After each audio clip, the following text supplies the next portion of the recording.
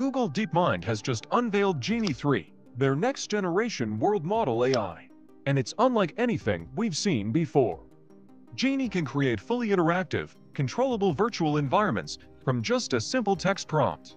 It renders these worlds in real time at 720p and 24 frames per second. But the real breakthrough? It doesn't just generate visuals, it simulates physics. Objects in Genie's world behave with realistic physical properties, meaning you can actually interact with them, almost like an open-world video game, but entirely AI-generated. But the catch is, Genie works like an inverse of perception.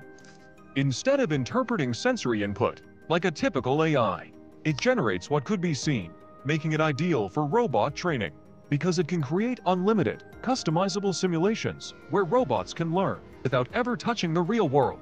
One of the biggest technical leaps.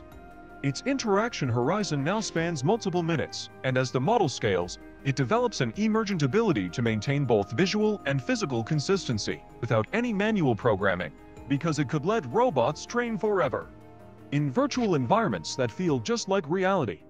Meanwhile, OpenAI released GPT-00SS, a lightweight, open-source model under the Apache 2.0 license. It's free for commercial use, and it offers reasoning capabilities that approach models like GPT 4.0, also known as O3, yet it's small enough to run on a laptop or even a smartphone. That said, it does come with trade-offs, higher hallucination rates, and stricter censorship filters, which make it less ideal for precision tasks like serious coding.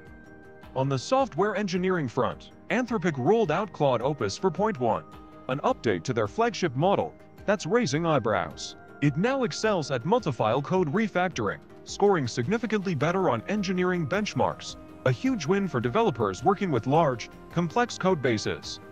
And finally, we have Warp, a CLI-based AI development tool, and placed in the top 5 on SWE. It blends the raw power of CLI agents with integrated IDE features, like file editing, diff reviews, parallel execution, and deep code-based navigation, making it a serious productivity tool for developers who live in the terminal.